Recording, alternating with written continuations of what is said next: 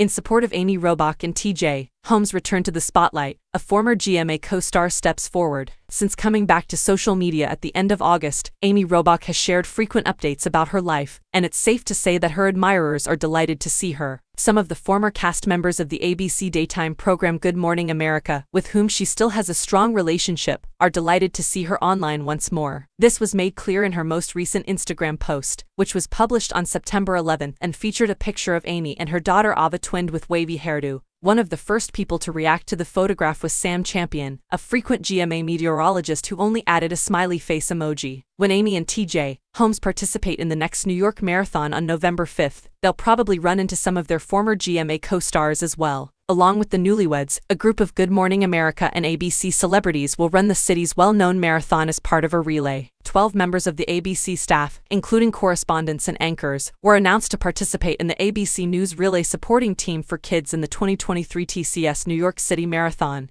Robin Roberts, David Muir, the anchor of World New Tonight, and even DeMarco Morgan, TJ's replacement on GMA3, are among these cast members. Kim Goodwin, president of ABC, who made the announcement that they will be taken off the air, will also be on the team. At the time, the network released the following statement: after several fruitful discussions with Amy Robach and TJ Holmes about various alternatives, we all concluded it's best for them to leave ABC News. We appreciate their contributions and applaud their talent and dedication over the years.